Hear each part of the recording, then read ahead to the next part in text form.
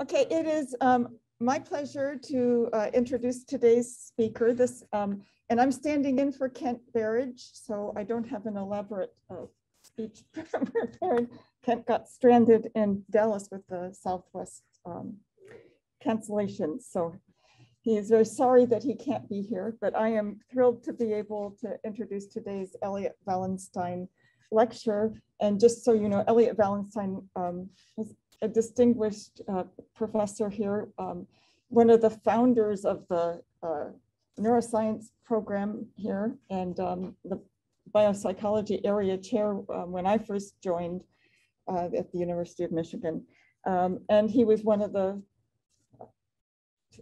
founders of the field of behavioral neuroendocrinology. His early work was read by everyone who's in behavioral neuroendocrinology, and his contributions are so many that I'm not even going to try to tell him. But I'm really thrilled that he's here with his son Paul, and Marcia is here, so Paul's wife. So I'm really glad that they got to be here.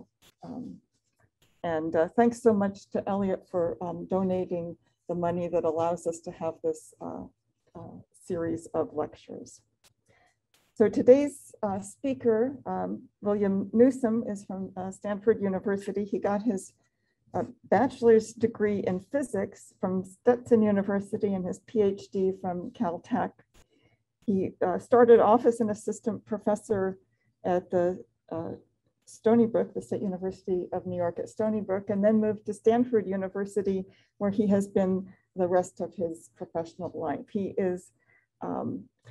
He does everything from visual perception and visual cognition to the neural basis of motivation and influence on decision-making, which is what we're going to hear about today. But he's also a member of the National Academy of Science and American Association for the Advancement of Science and the American Academy of Arts and Science. So he's a very distinguished professor with many honors, that the Carl Spencer Lashley Award from the American Philosophical Society, for example. There are just too many to mention them all, because I would be taking away from his time, and really what we want to do is hear about his work. So with your help, I'd like you to help me welcome Bill Newsome to this talk.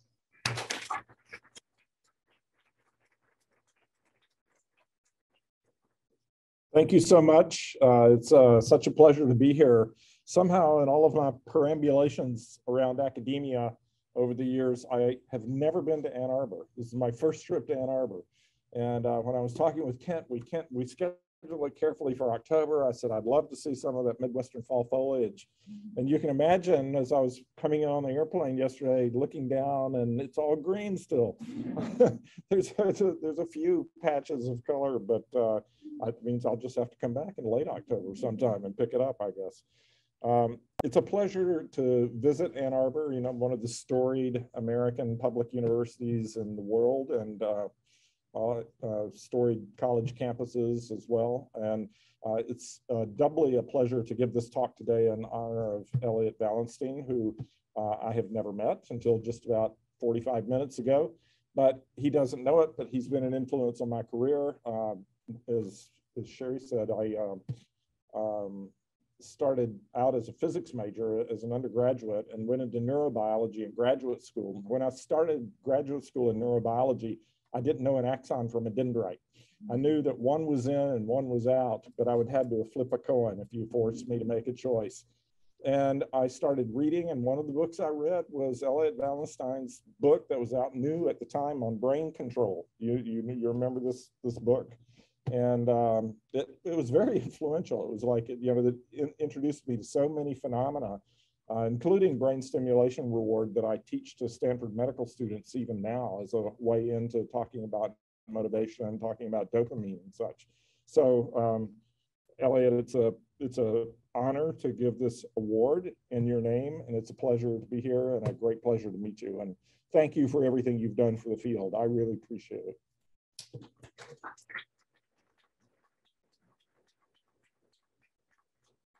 So today I'll be talking about something that was just a gleam in my eye for decades, I think, and for many of us for decades, Being able to do something like tracking covert decision states inside a primate, and there will be non-human primates today, but I think this can be done in humans eventually, via neural population recordings in prefrontal cortex.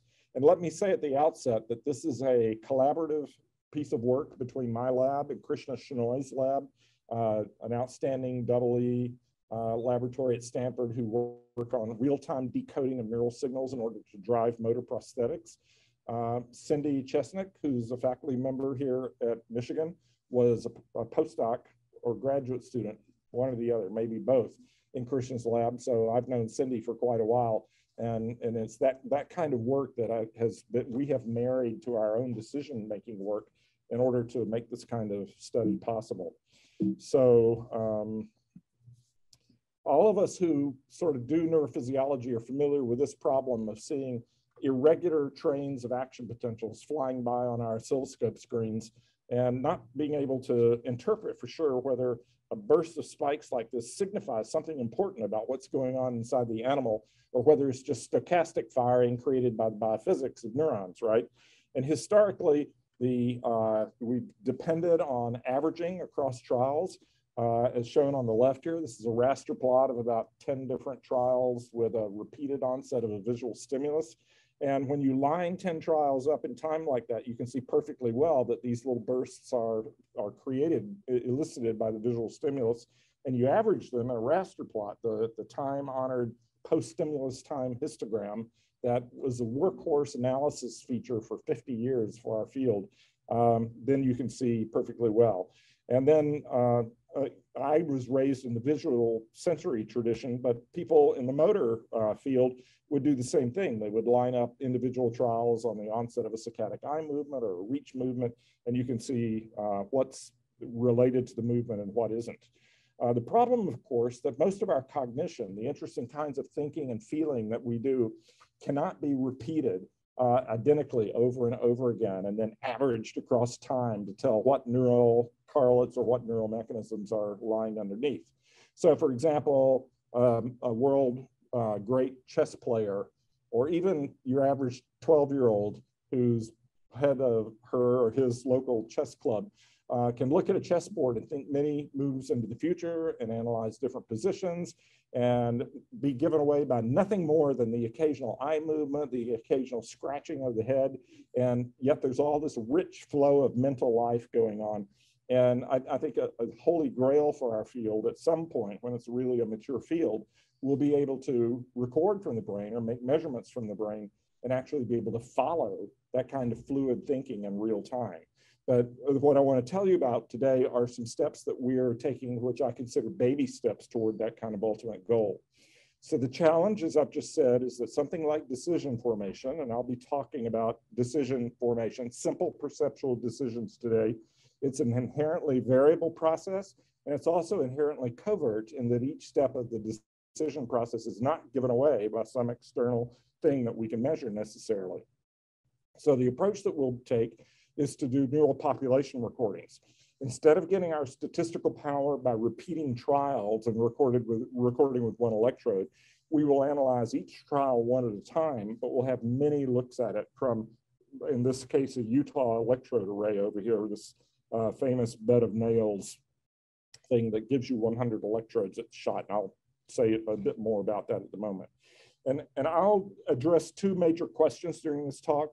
One is, can we reliably decode intentions or decision states in real time on single trials? And then two, can we detect cognitive phenomena that we're all familiar with, but things like changes of mind in real time on single trials? And I'll say a couple of words about some other things if I have time at the end, but I probably won't. So we'll just see how this goes.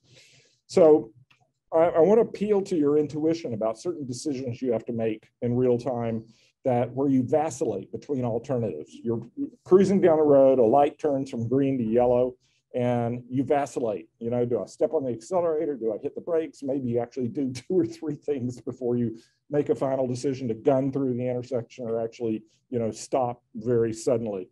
And it's those kinds of decision states where we're hovering right around a threshold and where we can have different states of mind that we focus in on this kind of study. And we do this with visual stimuli, random dot motion stimuli that we've used for many years to study visual psychophysics and decision-making. And I'm going to play some of these for you. You're going to see a circular aperture of random dots. They're going to be in motion. And your job is very, very simple, just like the monkey's job is very simple, to tell me which direction of motion you see. So here's a trial. And most of you can see that the dots are moving to the, there you go, good monkeys. You get a reward.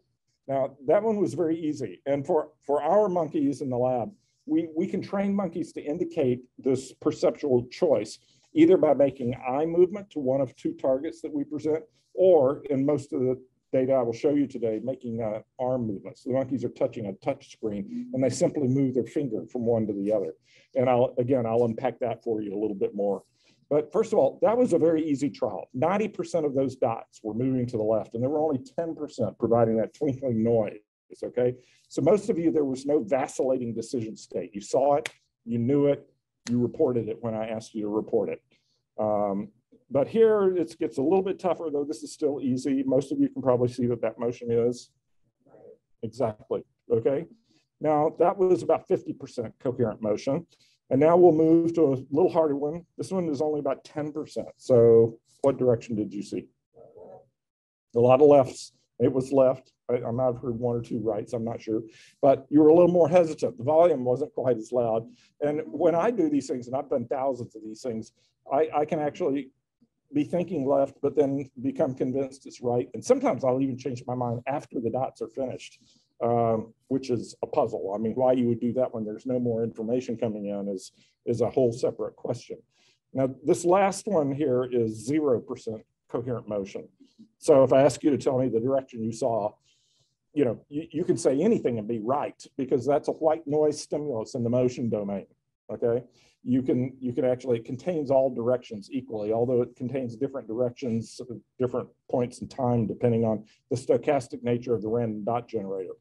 But it's this is what I want to appeal to you. This is the monkey's opportunity to gain rewards. It's also the monkey's dilemma, because the monkey does not know the correct choice in advance and has to really work hard in order to solve this task. Now, here's a sketch, an outline of the behavioral task. So it starts with a monkey facing a LCD screen.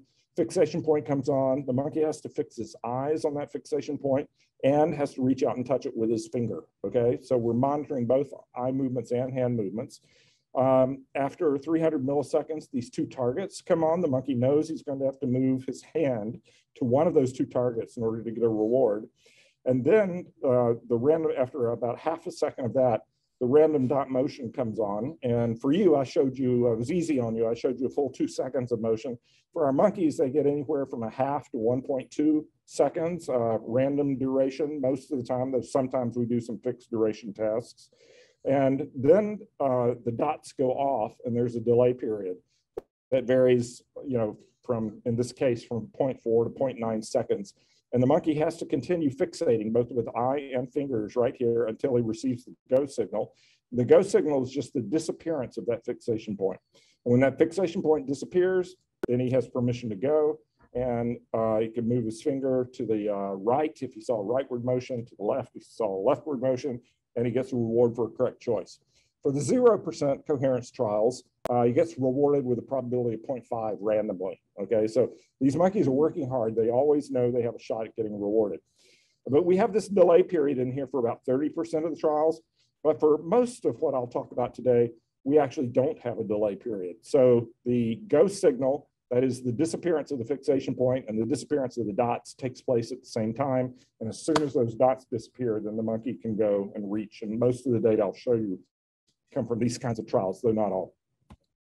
The monkeys learn this task very nicely. These are classic psychometric functions that show the probability of a correct response as a function of the strength of the motion signal. So when the motion coherence is high, these monkeys are extremely well trained and they're operating 98 to 100% correct typically. They drop down, you know, to 80% correct at something, a certain threshold. And of course, by the time you get down to, you know, 1 or 2% motion or 0, they're operating at chance. So this is just to demonstrate that the behavior here is under control. I tell undergraduates sometimes when I'm introducing them to these kinds of metrics, when you can see beautiful psychometric functions like this, you know that that animal's behavior is chained to the stimulus. He's not thinking about his date on Saturday night. He's not thinking about how bad his mama or daddy were to him when he was growing up. He's only thinking about those dots. Those dots are the payoff here. That's what the monkey's really interested in. This is motivation, Elliot. Our strategy here is to use these multi-electrode arrays. We implant 2 of them, 96 electrodes per array. This is intrasurgically. It shows you, this is the central sulcus, for those of you who are familiar with the non-human primate brain. This is the front of the brain up here. This is the arcuate sulcus where the frontal eye fields lives. And this array is sitting right in the smack of the arm region of premotor, dorsal premotor cortex. And this is sitting in the arm region of M1 or primary motor cortex. And so each of these monkeys is outfitted with 2 of these arrays. And there's some interesting things to compare between M1 and PMD, though that's not going to be a primary theme of this talk. Mostly we're going to be using them together. You get about 100 units distributed between these 2 arrays. And I may talk about a data set. That means 1 recording session. Okay, now you got to wrap your heads around something here. This looks deceptively like the raster plots I showed you at the top of the talk, but they're not. They're the same in that every horizontal row here is a stream of action potentials. So interpret every black dot as an action potential. But previously, I was showing you recordings from 1 neuron for many trials that were being averaged together. But this is 1 trial and many units. Okay, so this is the power of the arrays. In this particular experiment, we got lucky and we had on the order of 220 isolated units. And this shows you the action potentials fired by every one of those units in about a 700 millisecond interval right here. Okay, so that's the complete data set obtained on 1 trial. The question is, how much power can we squeeze out of these kinds of data to tell what's going on inside that monkey's head? So here's the way we got to approach the data, and I have to just take a few methodological moments here for you. We define a 50 millisecond time window, and we count for every neuron, we count how many spikes were emitted during that 50-second time window. Now, in this case, this gives us a vector of 220 elements, and those vectors are just the numbers of spikes fired by every neuron from 1 to 220. Then we move this window ahead 10 milliseconds, and we count a new vector. And then we move it 10 milliseconds further and get a new vector. And by that way, we get a complete recording, a complete representation of the data emitted by these electrode rays over a single trial. Is that clear? But by the way, just pop your hand up. I mean, we're all together here. You know, we don't have this Zoom barrier between us, at least for the people in the room. So I'm quite fine with you popping your hand up. Yeah. That's a really quick methodological. Yeah. So those are chronic implants, and you're able to hold them in neurons for how long? Yeah, great question. So the question was, for those of you in Zoom world, are these chronic implants? And the answer is yes, they are. They can stay anywhere from months to years. There is a deterioration in the quality of the recording over time. And, you know, to what extent you're able to maintain recording from exactly the same units is a matter of a lot of debate. We know that some of these units are there one day and then they're gone the next day. Some unit will come back on an electrode and it may or may not be the same one. What is true is that the characteristics of the units at that electrode remain constant over a large period of time. So if they're tuned for an arm movement to the right, for example, and the background hash will continue to be tuned for movement to the right. But yeah, this is a very nebulous region to be in statistically. You cannot say each day's recording is the same. Neither is each day's recording different. so you have to be careful with some of the statistics here. But thank you for that clarifying question. Okay, so what we're going to do now, we're going to take this kind of data right here, and we're going to train a simple decoding algorithm. It's a logistic regression. It's a logistic classifier. It's the simplest kind of linear classifier you can imagine. And we're going to train it on some data that we obtained where we know the answer that the monkey gave at the end. And we'll train the classifier. and then we'll use it to test on data that we have not trained on. So here's the equation for the logistic classifier. And what we're really trying to do here is compute the likelihood that the monkey is going to choose target 1, which in our laboratory is usually the rightward target, given that vector of responses, right? That vector of action potential numbers for those 220 or whatever number it happens to be in that experiment, and versus the probability that he's going to choose target 2, given the same vector of data. And this ratio of the likelihood of choosing target 1 or target 2 is called the likelihood ratio. And we take the log likelihood. So some of you may be familiar with the log likelihood of blah, blah, blah. And the equation for it is just a simple linear combination of weightings on the responses of each of the neurons that are recorded. So R sub I out here, that's the response of the ith neuron. And beta sub I is a simple beta coefficient this is what we're training. We're training up these beta coefficients.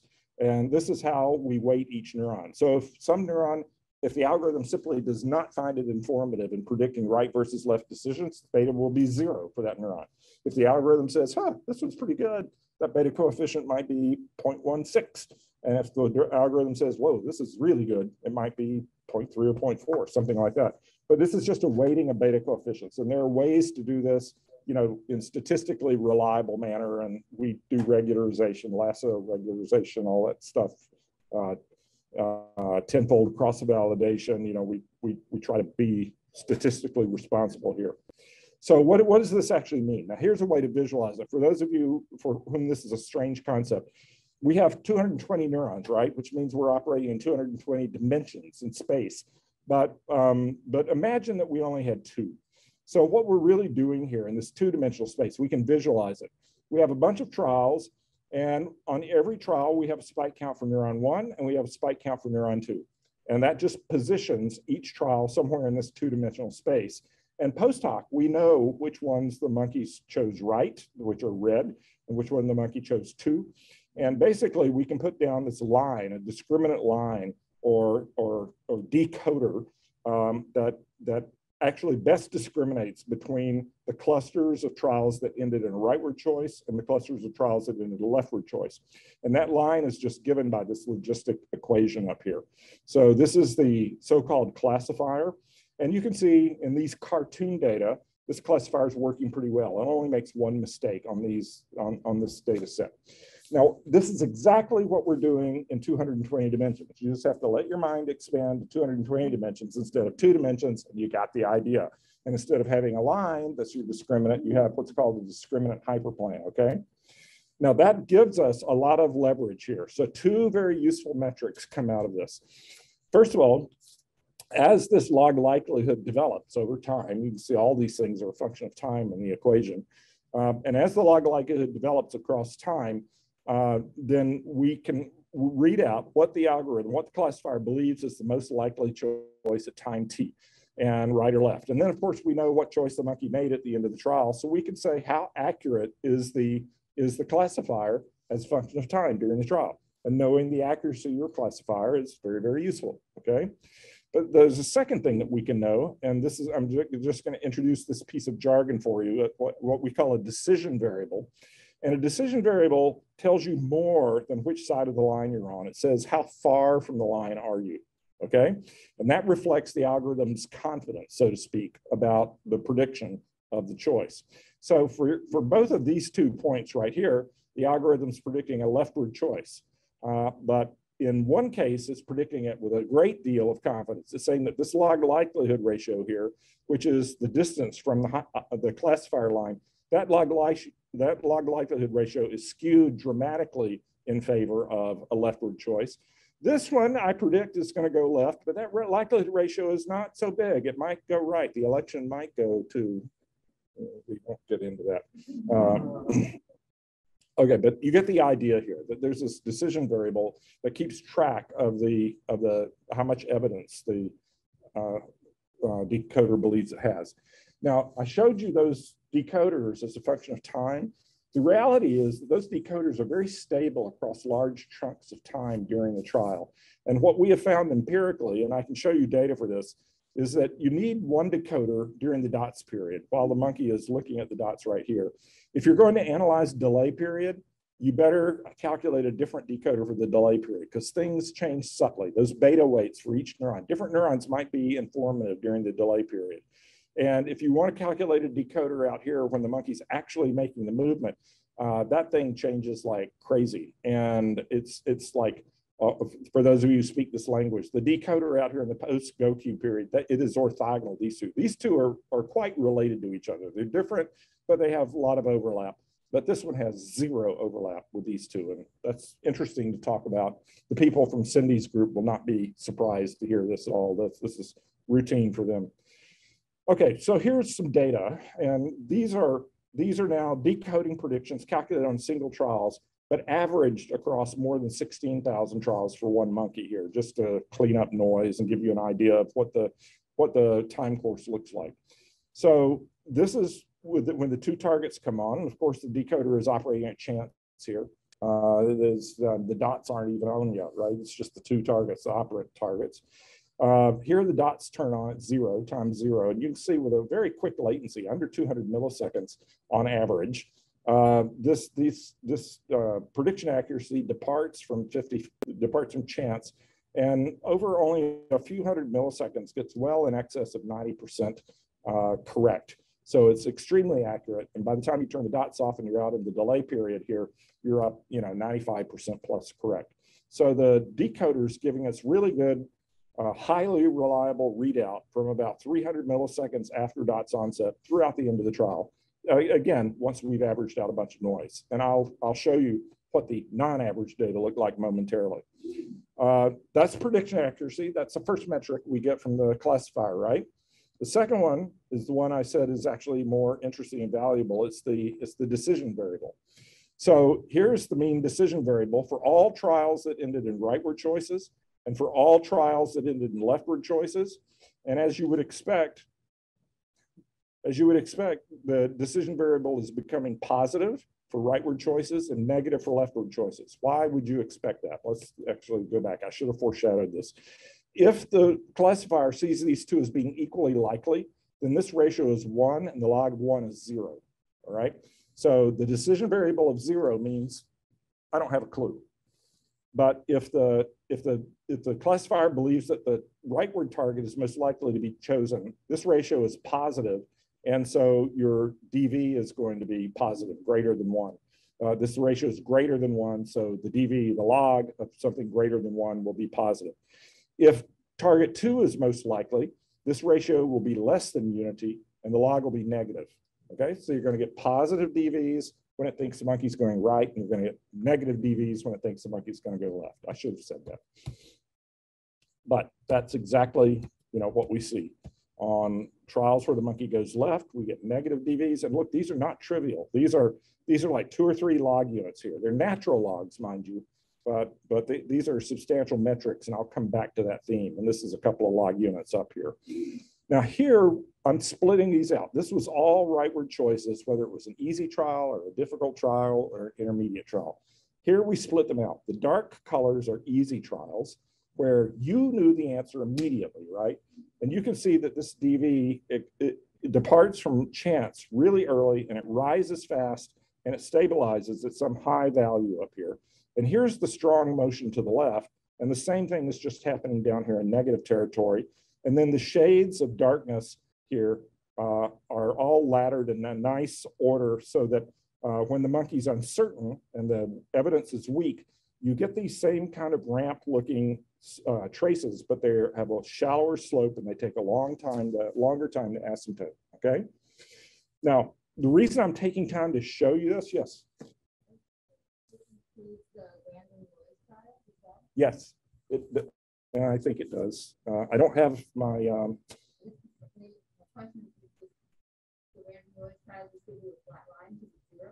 No, okay. So, yeah, this is an interesting little problem in statistics and probability.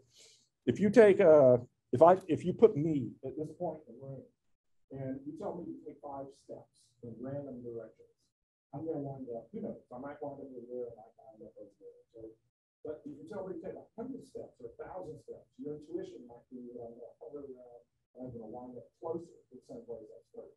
But the reality is that the more steps you take, the further away you wind up from the origin. And it gets a smaller and smaller distance. But this is, the more steps you take, the further away you're going to be, typically.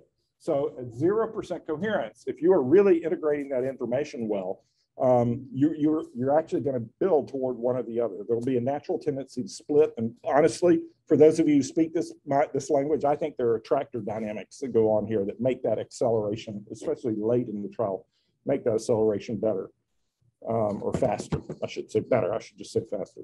Gotcha? Okay, thanks for the question. Yes. So since there's only two choices, it has to be about the original.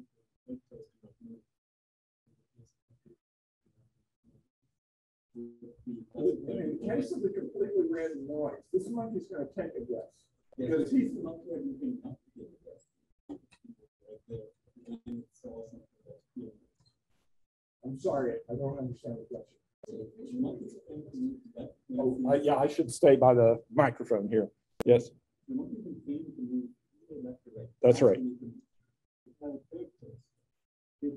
Uh-huh. Yeah, yeah. Well, it depends on what you reward the monkey for, what you train the monkey for. If you reward the monkey for staying put when he's uncertain, then he'll do that. All the monkey wants is the juice, right? The monkey doesn't care about truth. He wants the juice, and he'll do whatever you reward him for. A clever, I mean, I like the way you're thinking, and a clever thing has been done where on some trials, the monkey will, and this is Rusbe-Chiani's work mostly at NYU. The monkey will be he'll choose one of the two targets, right? And after he's made his choice, but before any reward or lack of reward has resulted, a third object will come on, and the third target is called the sure bet target. And if the monkey is confident that he has the right choice, he should stay where he is, because if he's right, he's going to get 2 drops of juice. But if he's unsure, he can always change his mind and go to the sure bet and be guaranteed, 100% guaranteed of getting 1 drop of juice. Okay, so that's called post-decision wagering. You've made your decision, and now you're given an opportunity to wager your winnings or lack of winnings. And I was astounded that Rusbe could train monkeys to do this. Actually, this is a pretty sophisticated metacognition, and they will do that. They understand that, and they will do that. And it gives you a metric, an independent metric of the animal's certainty about his decision. And then you can tease out certainty from the actual evidence of the decision of itself, which is very cool. Rusbe has some very nice papers on that. I'd recommend them to you. Okay, so you guys, for your questions, are clearly getting the drift here, and I should get on with this. Everything I've shown you up to now is average data, and the reason I wanted to show you this is because it touches base with classic literature on decision making. So this is maybe the most common model for integration of information and decision making in the field. That doesn't mean it's right, it just means it's the most common. And there are competing models, I'll tell you right off the bat. So we know in the case of motion in the primate cortex, a lot of work done by a lot of people, including my lab and Jing Liu, who's back here on the back row, contributed to this work, that neurons in a visual area called the middle temporal visual area, or MT, are predominantly direction selective and speed selective and play a major role in calculating motion. But they only tell you what's on the retina momentarily. So if you turn a visual stimulus on right here, the MT cells, if they see their favorite direction of motion and you have a weak motion signal, they'll give you a little step of activity. That step of activity will continue until the dots turn off. And then MT goes back to its resting state. No stimulus on the retina, no activity in MT. If the MT cells see strong motion in their preferred direction, you know, like that easy trial, they'll give a higher step. And then again, the step will go off when the stimulus disappears. But if you look at a structure that reflects integrated evidence, so the stochastic motion signal is coming out, right? And you're getting a little bit more evidence. That looks like a little bit rightward. This looks like a little bit leftward. Basically, if you're really doing literally a mathematical integration of the evidence, the integral of a step is a ramp. okay? And so these ramping signals is what you would predict to see for neural activity that's involved in a decision-making. And furthermore, the ramps should be shallower for the weaker motion stimuli because there's less information coming in. And these ramps of activity will persist out during the delay period. So they should maintain their firing rate. Unless you have what's called a leaky accumulator of evidence, they should maintain this when the stimulus goes off. And that's exactly what we see in the data, that have been acquired now from several brain structures from several laboratories. This is, I think Mike Shadlin and I first showed this in the lateral interparietal area, but it's been shown in the frontal lobes, it's been shown in the basal ganglia, been shown in the superior colliculus. So these kinds of cells exist and are thought to be, and there is some evidence that they are causally involved in making the decision. And I'm touching base with the literature so you can see these kinds of signals are present in the motor cortex as well. Okay, let's talk about, that was just a little side tutorial for those of you for whom this is strange ground, okay? Now let's talk about single trial evolution of the decision variable, which is, the problem I posed for you at the beginning. So this is real data now from a single trial. Here's the decision variable being plotted. It's hovering around 0. That means the likelihood ratio is 1, right? And the log of the likelihood ratio is 0. So this is chance. But here at about 300 milliseconds, the trace departs from chance, goes into strong positive territory, indicating an upcoming rightward decision. It goes up and down, but stays in positive territory until the ghost signal is obtained and until the monkey makes its choice out here. And by the fact that it's positive, you watch these in the lab and it's really flying across the monitor in real time. And you say he's going to go right, and indeed the monkey went right.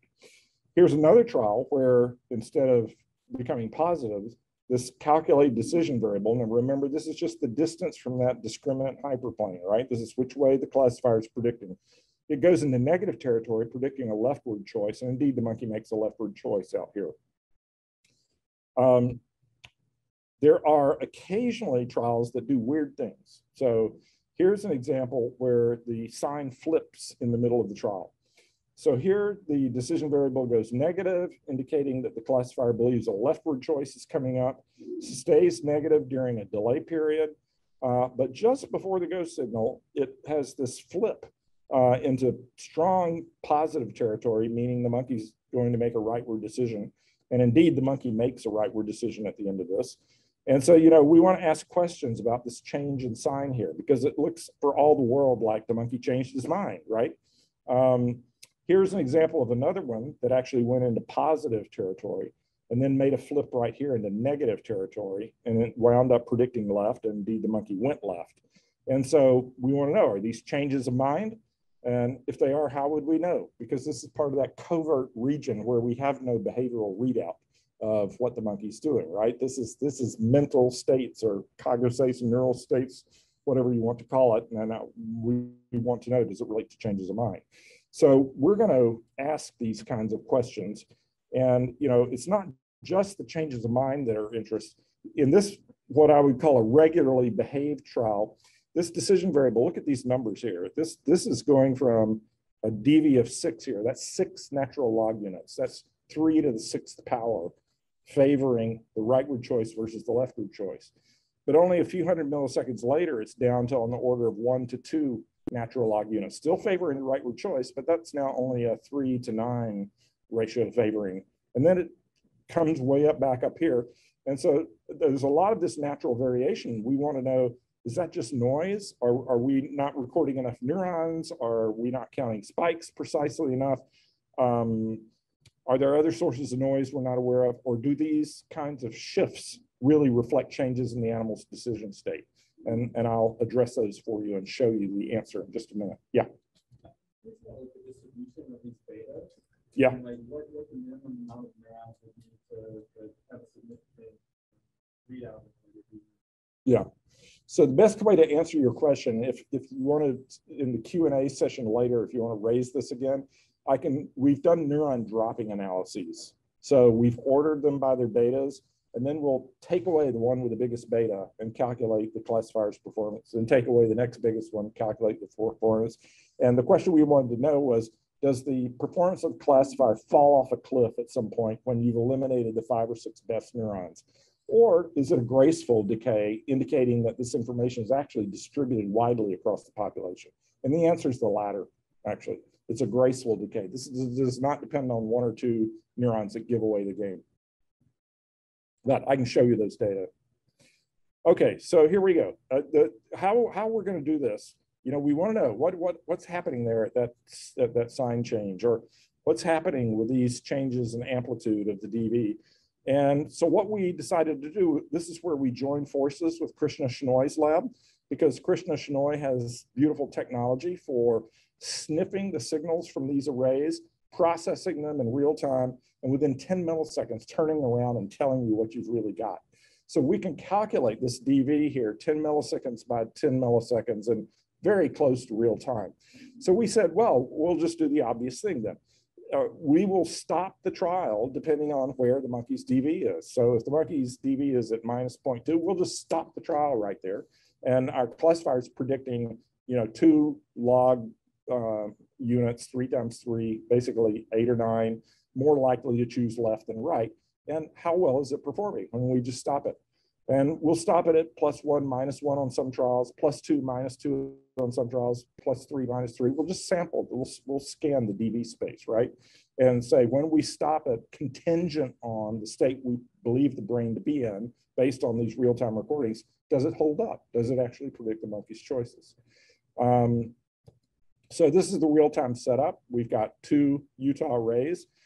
The spikes, as I've told you, are binned in 50 millisecond windows. They're also part of this real-time calculation as they're z-scored, because you can get overall fluctuations up and down, and use z-score to get rid of those. And then you multiply your vector of spike counts by your vector of beta weights, and that gives you a single number. And that's this linear decoder, and that gives us the real-time decision variable, and we've got it. And we use that real-time decision variable then. Sorry, I've got a latency, I apologize here.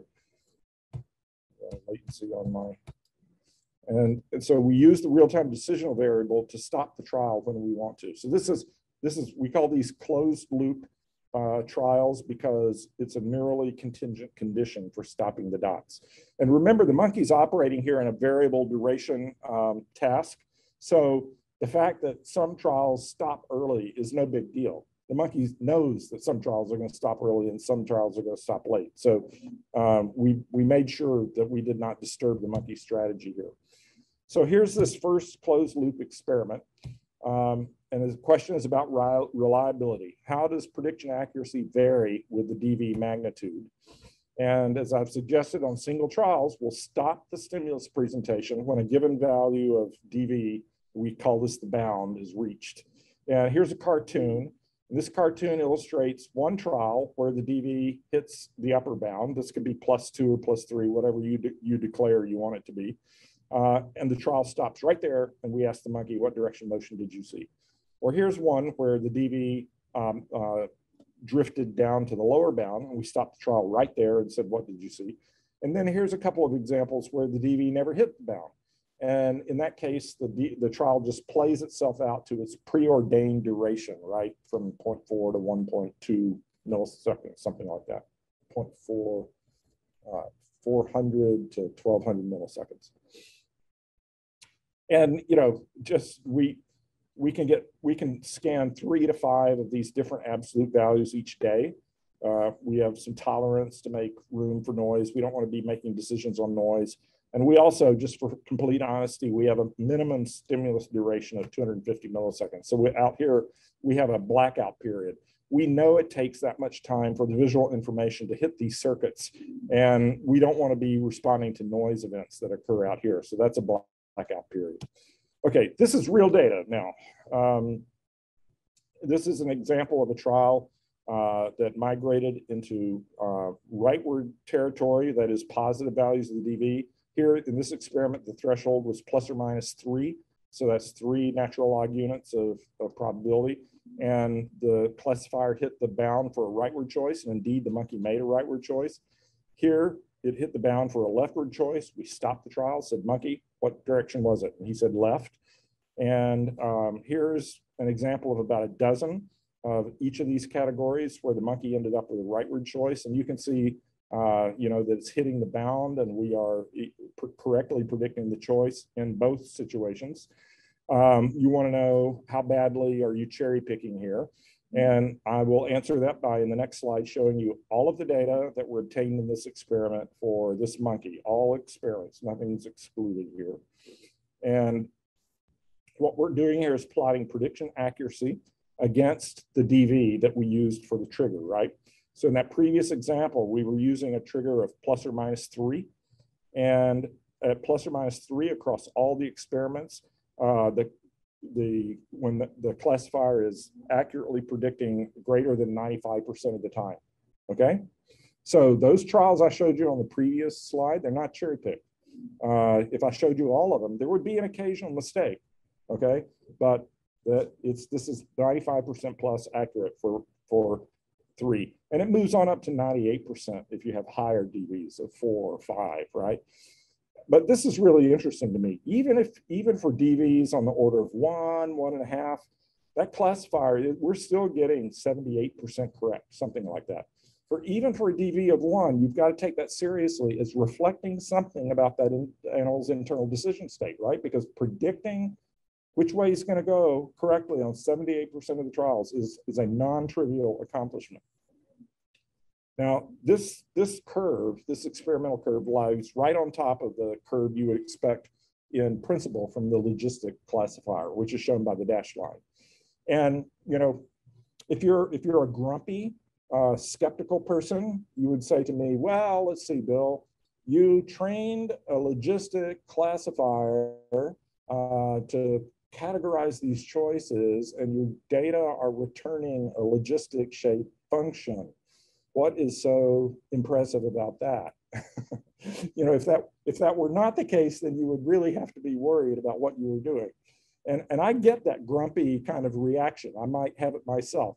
But the thing that I remind people of is that all of these classifications, they're based on 50 milliseconds worth of data, okay?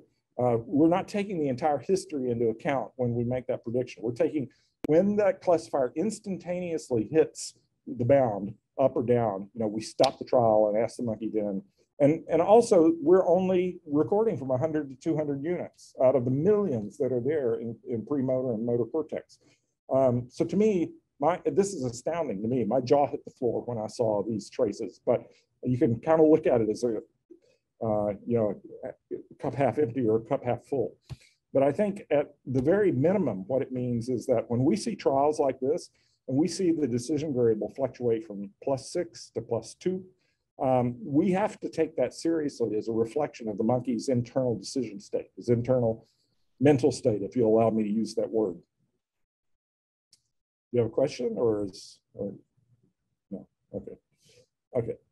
And it even means when you see them this small, down on the order of 1, a DV of 1, you've got to take them seriously here because we know we've got 78% leverage or something there, okay?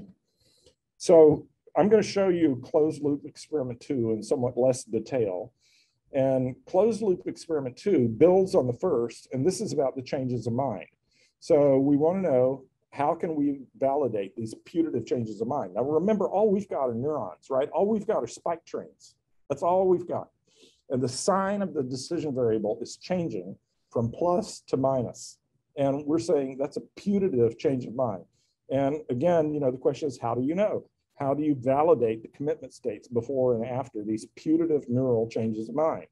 So the experiment is, and you cannot go back and mine your previous data. You got to do new experiments here, but now you're going to stop the stimulus presentation once a putative COM has been detected. So instead of stopping it on a particular value of the DV, you're going to combine that with its previous history to detect COMs, and you're going to stop the trial after a COM and see how well the DV is predicting the monkey's choice. Is that pretty clear? I mean, it's pretty qualitative, but here's an example. So this is a cartoon again. So, this is something that's going, a DV is going into positive territory, but here it flips and changes sign and goes into negative territory. And after this putative change of mind, we stop and ask how, we stop the trial and say, what direction was it in? And similarly for this one. And here's one where it hit the bound and had no change of mind. So, we're looking for these change of mind. And they only happen on 1 to 4% of the trials, something like that. So it's kind of like looking for a needle in the haystack. But, this is an advantage of having a monkey that'll do 1,000, 2,000 trials in a day. So we try to define these COMs carefully and conservatively. So we insist that after a COM, here's a putative COM, change of mind, and it has hit some bound that we specify. It looks like the DV is 2 that we're specifying here. And we insist that it not only reached 2 after the change of mind, but that it had been -2 before the change of mind. And furthermore, we insist that it have been stable in each of those states for 150 milliseconds. So we're not looking at little staticky blimps. We're trying to be very conservative here. And then we just do a bunch of experiments until we can obtain these data. And, here's an example of a trial that qualifies for rightward choice. And here's one that qualifies changing from from rightward to a leftward choice. So now we can do the same analysis I showed you a few slides ago. Well, these are just some more example trials. These are changes of minds for rightward choices right here. And these are changes of mind trials for leftward choices.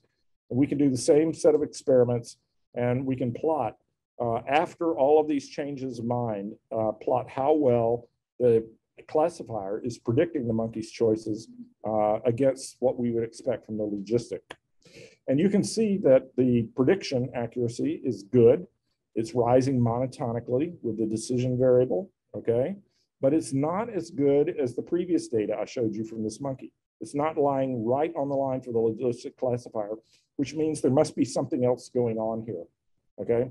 And it may be something about the history. And we have some partial evidence in analyzing the data that the history, how rapidly that thing was changing its sign has some effect here.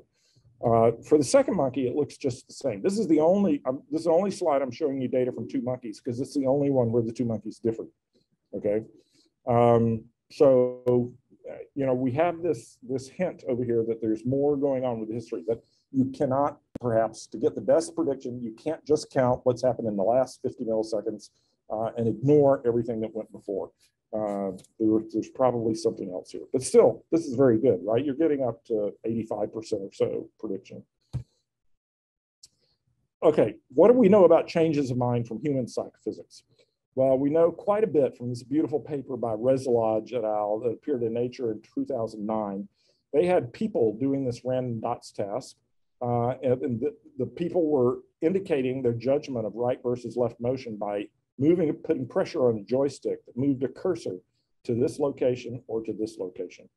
And for most trials, the cursor goes straight out there to one location or the other location. Few trials where loopy things occur. The cursor starts toward the left, but then it loops back around to the right while the person is still looking at the dots. And they would ask the person what happened. He said, that was a tough trial. I thought it was left, but I changed my mind in the middle. I mean, the humans literally report that, which of course monkeys cannot literally report. And so they could identify, these guys could identify real psychophysical change of mind trials. And they found statistical regularities that are cool and interesting. They found that changes of mind are less likely for stronger motion stimuli. That's logical, right? They found that changes of mind are more likely to correct a mistake than vice versa. Now that makes sense. If you get a small sample of dots and you think it's right or left, but then you get more samples of dots, and so that you get a better idea of the integrated value, that's more likely to give you a correct choice in the end than to lead you into a mistaken choice. So this is intuitive also. And the changes of mind are more likely earlier in the trial. That makes sense because early in the trial, you have more information coming to you, right? So the deeper you get into the trial, the more information you've integrated, the less likely you should be to change your mind. Yeah, this is the last data slide. So I call these indirect tests 1 to 3 about whether our putative neural changes of mind are real or whether they're illusory, something we are just making up. And the thing that we did, that Diogo did, and Jesse did was to take our putative neural changes of mind and look and see whether they showed the same regularities that were evident in human psychophysics. And the answer is yes, they do. And that's published in this paper right here, appeared in Nature earlier this year. And so we believe these are real changes of mind because they correspond so nicely to the statistical regularities in the human psychophysics.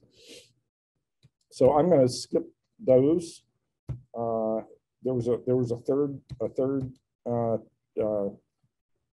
closed loop experiment, but it's okay. You can read the paper if you're interested.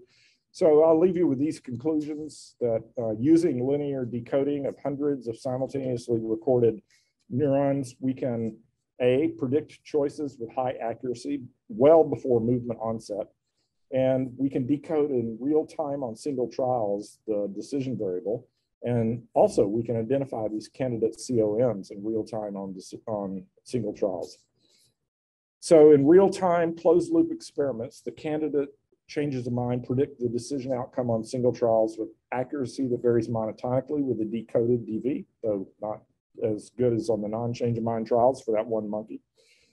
And then this is the experiment that I skipped over and I didn't show you, but I can tell you that stimulus perturbation. So if you go in and put little pulses of motion while the monkey's seeing the steady stream of motion, the stimulus perturbations have more impact on the decision outcome when introduced at lower DV values. In other words, if the monkey's kind of uncertain and the DV values are lower, and you put a little extra pulse of motion in there, you can move both the monkey's choices slightly and the neural DVs slightly.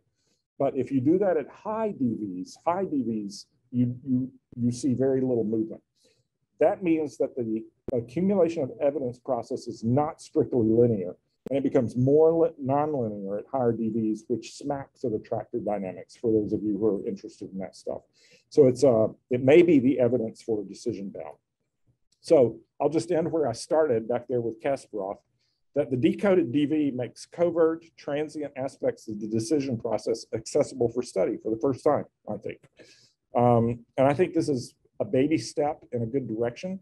We're not to the level of being able to read out what a chess player is thinking while playing chess, but we've got to get through some kind of steps like this. Maybe in the modern days of machine learning and stuff, we can, who knows, maybe we can even pull signals like this out of the EEG. I mean, I don't know. That's, if I was going to work on this for another 5 years, that might be the steps, the direction I'd want to go in. But in general, beware of this. We're going to see a lot more of this, right? But in general, beware of the validation problem, because the validation is a tricky business. If we had not done that closed loop experiment, we'd still be speculating to this day about the meaning of those pronounced variations in the DV during the trial. So beware of the validation problem. Thank you for your audience, for being a patient audience, and I'm happy to answer a few questions if you have time.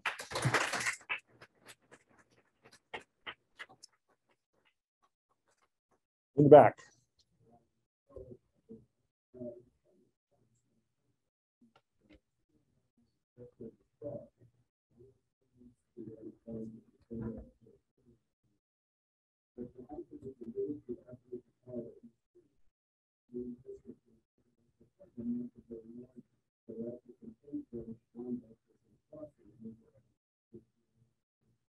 Well, that's a cool question. So the question is, the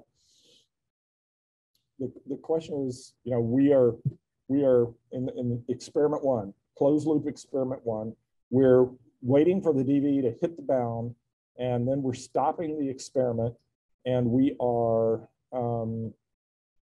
rewarding the animal for a correct choice. But the monkey has to go ahead and make its choice in order to get the reward.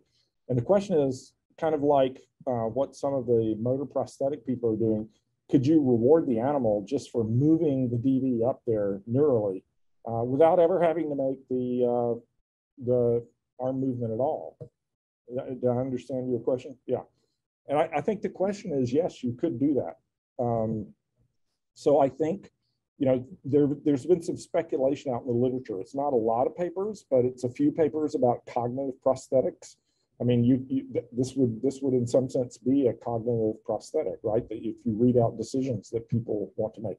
I mean, it's not that far removed from moving the arm, but you can imagine this kind of thing going on in attention and tracking attention states during single trials or tracking memory states during single trials, right?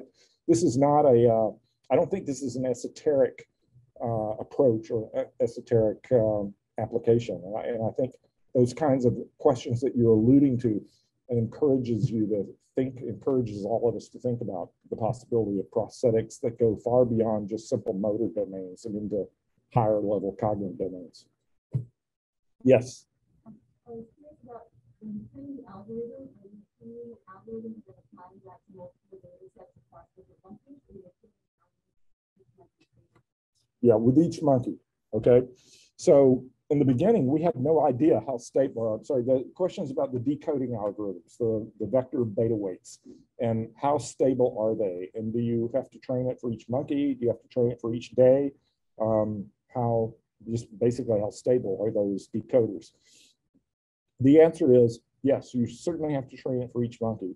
But you know, we were very uncertain about the answer to this at the beginning. So we were collecting training data, 100, 200 trials of training data at the beginning of each day, and just so that, you know, we wouldn't make any mistakes. But we discovered just empirically that those things are stable, and we would use some of them for a week. I think the furthest we ever pushed one was out to 19 days, something like that. And they continued performing really well.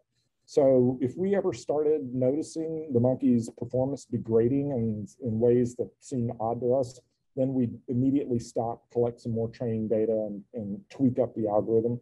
But mostly we just got into the habit of doing it every Monday morning, you know, and you had 2 days off. You come back, let's train that decoder up again, and we're off, we're good for the week. So they're pretty stable, surprising. Oh, do I have access to that?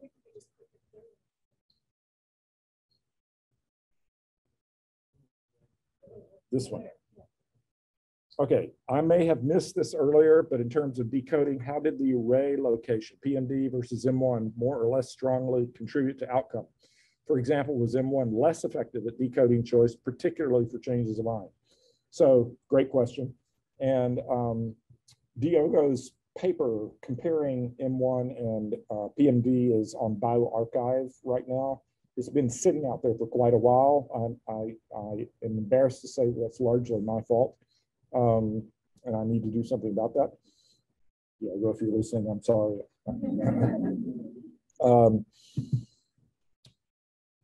The answer in general is, it wouldn't surprise people who know PMD M1 literature, is that in general, PMD becomes predictive of choice before M1 does, and it reaches somewhat better prediction, although M1 catches up with it eventually. But there is this striking finding that's the core of that paper that's out there on bioRxiv, that if that statement that I just made, that PMD is more predictive and becomes more predictive more quickly, that only holds under conditions where you have a fixed duration task and the monkey knows how much time he has to make the choice. As soon as you put him into a variable duration task where he doesn't know, am I only going to have 200 milliseconds or am I going to have 1200 milliseconds? Then everything gets accelerated. Both PMD and M1 get accelerated in their dynamics, and M1 mostly catches up with PMD. And you look at it and it's like they're acting as a unit. And PMD, you can still demonstrate like a 19 millisecond latency gap between M1. M1 still coming on about 19 milliseconds later than PMD. But man, the prediction accuracy is accelerating and getting to high levels. And there's really something about that uncertainty that seems to put a gun to the monkey's head. You know, it's what some of the modelers in modeling drift diffusion models call urgency. And so you ratchet up the gain knob on your model. So but changes of mind, I don't think we actually looked. I don't know if Diogo actually looked to see if M1 or PMD was coding changes of mind better. Those data are perfectly obtainable. Diogo's code is obtainable, so we can look at that, but I don't remember that. I'm looking at the back of the room. I should be looking down here. That's a good question. Thank you. Yes. Any behavioral correlates or readouts of the mind? No, but I should say that we have not looked really carefully. You know, mostly we're monitoring the animal's eye and his hand. So we have continuous recordings of eye and hand. And you could look to see, okay, if we have these neural changes of mind and we believe they're really changes of mind, the monkey's got his finger on the fixation point, right? But is he cheating slightly one way or the other? If we looked at micro finger movements or micro eye movements, could we see it? Or if we looked at pupil, we also have pupillometry data. You know, could we see it? And again, I think Diogo's done some cursory looks at that and not been rewarded for it, so he gave up. And you know, but I don't know that it's been. Yeah, we have seen nothing so far. That doesn't mean it doesn't exist. It just means in some preliminary looks, because we didn't want to miss it if it were there. In some preliminary looks, it wasn't there. In the back, yeah, and then over on the side.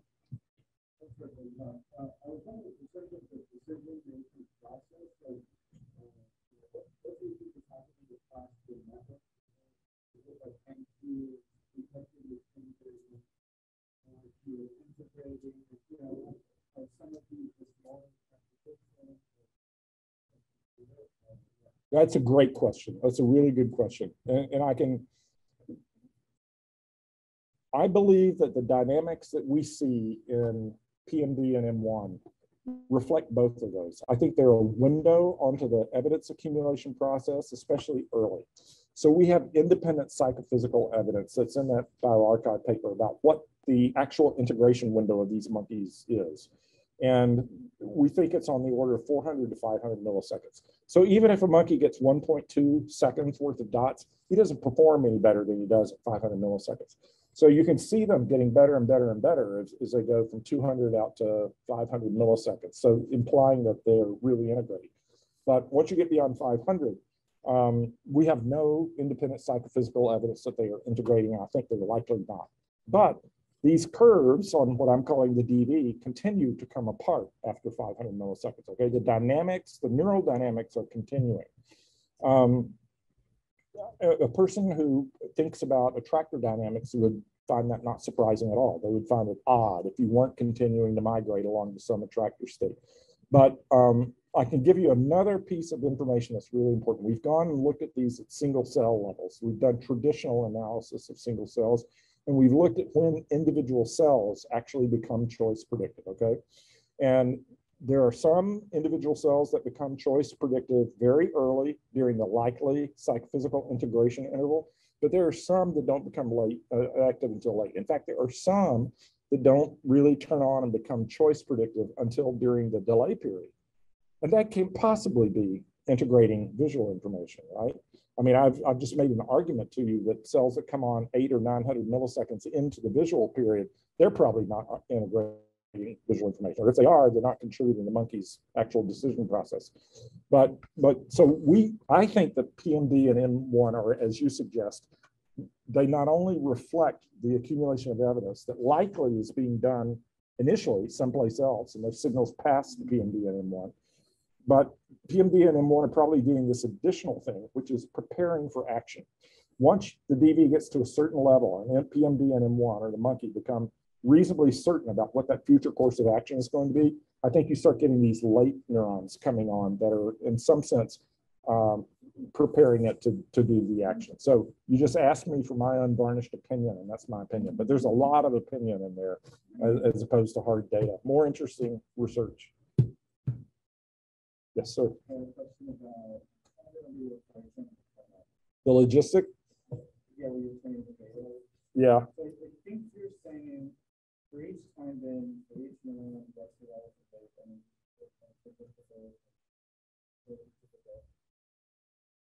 and then multiply those.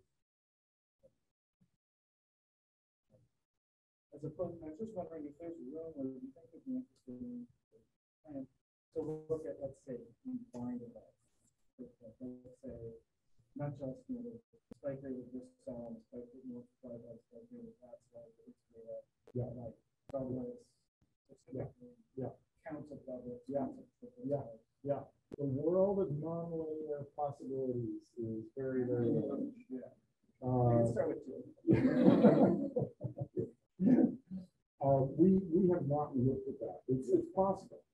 the strategically timed doublet or triplet might have more impact than a single spike coming out of the event. Oh, we have a pair of neurons. Oh, I see. You mean like synchronous spikes? Yeah. Yeah. Okay. And we have not looked at that at all either. So yeah. So synchrony is another thing that could be looked at. There's a lot of. Do you need another chapter?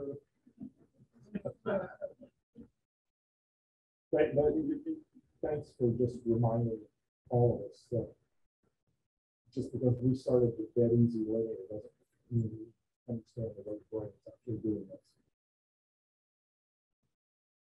Thank you so much. Thank you.